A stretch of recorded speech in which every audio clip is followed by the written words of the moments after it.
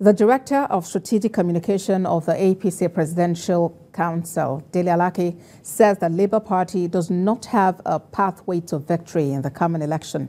Speaking at a press conference in Abuja on Wednesday, Mr. Alake said the race to the presidential villa is between Bola Tinubu, presidential candidate of the APC, and Atiku Abubakar, standard-bearer of the People's Democratic Party.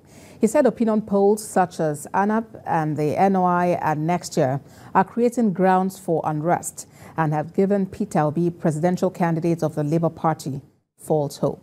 There is no evidence anywhere, and the reality on ground in Nigeria as far as the presidential election is concerned, that support Mr. Obi winning this election. There's none. In fact, you all saw the release of the INEC on the list of party agents by all the parties. You saw that is an eloquent testimony of the initial performance of the various parties, which we didn't produce. INEC produced it. The Labour Party has no pathway to victory. This presidential election is going to be a straight contest between the candidates of the APC and the PDP.